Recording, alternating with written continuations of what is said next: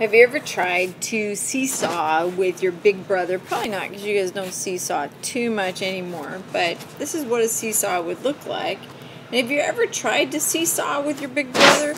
It's really hard to do. Or with a little kid that you're babysitting. Here's your little kid that you're babysitting. It's really difficult to seesaw with them. And the reason is because of torque. But you can remedy that situation. So what is torque? Torque is basically work done in a circular direction. Okay? So that means if I have this rod and I push on it, so if I push on it over here, it's going to cause that rod to spin. This is what happens when you have a door. Okay?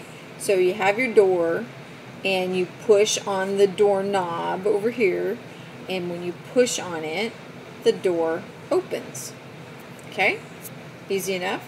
So the work you do is opening the door. So it's, do you see how that this is a curve? So that's like circular motion. Okay? So far so good? So it's kind of like work done in a circular direction. So when we were doing work was force times distance. Okay? But when we did the work, our force and our distance needed to be in the same direction. Okay, so that was work.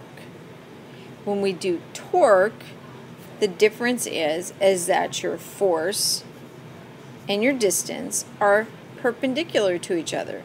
So when I push, do you see I'm pushing perpendicular to the door? So I apply my force perpendicular to the door, and that causes the door to open. And that causes it to swing in this circular motion. If I pushed in the same direction as the door or against the door here, I would have no, the door wouldn't do anything. It would just sit there.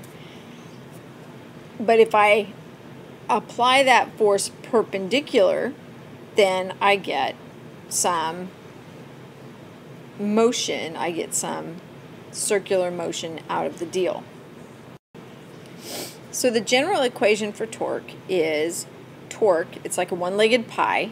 Okay, pie, there's pie, so it's like a one-legged pie. Torque is, remember it's like work, so it's force times, and instead of using D for distance, we're going to use R because it's like the radius, and it kind of reminds you that it's a circle. But this force needs to be perpendicular. It's your perpendicular force times the distance. And this distance we call a lever arm. Okay, so we call it a lever arm. What is it? Let's go back to our picture. Okay, in our picture we call this pivot point right here where the seesaw is on the sawhorse. We call that pivot point the fulcrum. So let's write that down. That's a fulcrum. And a lot of times when we show it in a picture, we just draw a triangle to show that it's going to pivot on that spot. So that's where it pivots. That's your pivot point. And your lever arm is the distance from that fulcrum to where the force is being applied. So that would be R.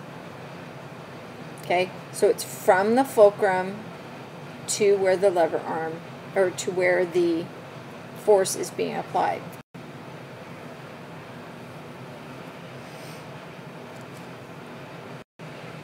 So why is it difficult to play seesaw with your big brother? Okay, in the normal case, here's your big brother, and he's big, so we're going to draw him nice and big.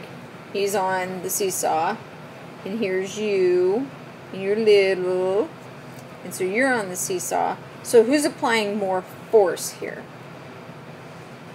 Right.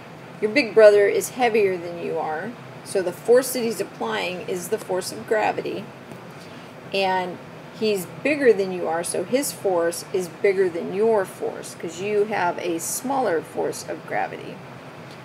And in a normal seesaw, the lever arms are going to be the same. So this distance here, r, is going to be the same as this distance here, r, because our fulcrum is generally in the middle. But if you want to seesaw with your brother, you kind of need your torques to be the same. So the torque applied by your brother is going to be the force of gravity times the lever arm. And the torque applied by you is going to be your gravitational force times that lever arm. Okay? So if our radii are the same, our lever arms are the same, and your brother's applying a bigger force than you are, so if this is a bigger number, then you're going to get a bigger torque. So what does that mean? Your brother's weight is going to cause the seesaw to tilt down this way. Okay, so do you see how that makes it go into a, think of a clock, okay, all the way around. Okay, is that clockwise or is that counterclockwise when we're doing that? Okay, he's going counterclockwise.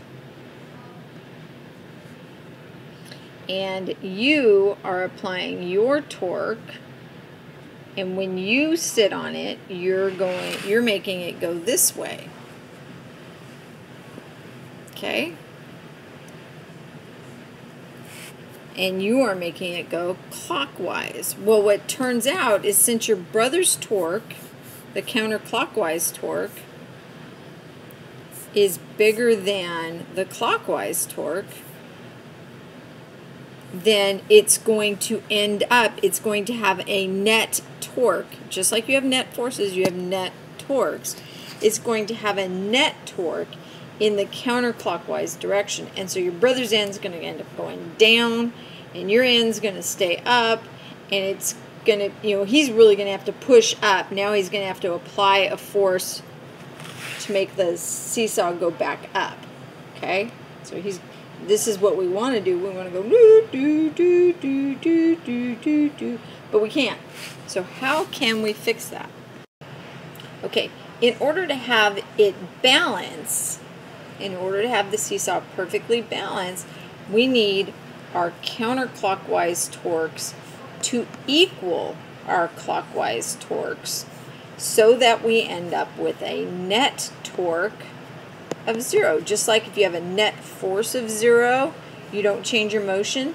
If you have a net torque of 0, so torques are like work, but they're also kind of like forces. Forces give rise to torques. They can be treated just like forces when we do net stuff. Okay? But if we have a net torque of 0, then it's going to stay all balanced out. So how could we do that? Well, we're not going to change your brother's weight. Okay, so remember it's the force of gravity times the radius, or the lever arm, and that's going to equal your force of gravity times your lever arm. So this is still going to be a big number, and this is still going to be a small number. So how can we make this big number times a number equal to this little number times a number? Our radii, our lever arms, need to be adjusted. So he's going to have basically a smaller lever arm, and you are going to have a larger lever arm, and then his big gravity force times his lever arm, his small lever arm, will equal your medium times your medium. So big times small equals medium times medium. Does that make sense? I think that makes sense. So basically what we're going to do is we're going to take your brother, and instead of sitting him here on the outside of the seesaw, we're going to move him closer in. And you can still sit here on the outside of the seesaw. And so his lever arm now is shorter because it's his distance from the fulcrum. His gravity is the same, and he's going to apply a torque. Here's a way to figure out if your torque is clockwise or counterclockwise. Your torque is always going to go from where the force is applied towards the fulcrum. From where the force is applied towards the fulcrum. So you're applying your gravitational force here. You're going to go towards the fulcrum. And so that's how you can tell if it's going to be clockwise or counterclockwise. Remember, a clock, the hands on the clock go around that way, so that's clockwise. So in order to have complete static equilibrium, your net force will be 0 and your net torque will be 0. Basically what that means is when you're in static equilibrium, you're either not moving or you're moving at constant speed. Generally, when we're talking about static equilibrium, we're talking about things that are stationary, and hence the word static equilibrium. So if they're stationary, the net forces are equal to 0, which means your up forces equal your down forces because they have to cancel out. And your net torque equals 0, so that means your counterclockwise torques will equal your clockwise torques. And there may be more than one force being applied. So we could have this situation. So you could have two objects applying a torque. Okay? One of those objects that has the force of gravity there, and it's going to apply a counterclockwise torque. And this one has a force of gravity, and it's also applying a counterclockwise torque. So the sum of those two counterclockwise torques will equal the clockwise torque from the third object. So then you go force times lever arm plus force times lever arm is equal to the force times the lever arm. And these are the clockwise, counterclockwise things, and this is the clockwise thing. So that would be this force, whatever it is, times its distance from the fulcrum, plus this force times its distance from the fulcrum will equal this force times its distance from the fulcrum. And when all of those things balance out, then you have static equilibrium. So we probably, since we've got so much force on this side over here, so much torque, this guy looks to be a little bit bigger than that guy, so he's going to have a little bit more mass, a little bit more force, but we'll probably have to make his lever arm a little bit longer, so we'll probably have to move him out here so that he can make this all balance out. And you're going to do things like this in your lab. So those are the basic ideas behind torque. It's not the be-all and end-all, but we will apply these in the lab, and we will also solve some problems with them in a later lecture just to make life a little bit easier. Honors physics, you're really going to have to pay attention to the later lecture. Regular physics, I think you'll get it from just the lab and the lab in your worksheet, and you should be okay. So regular physics, you're done. Honors physics, continue to the next problem.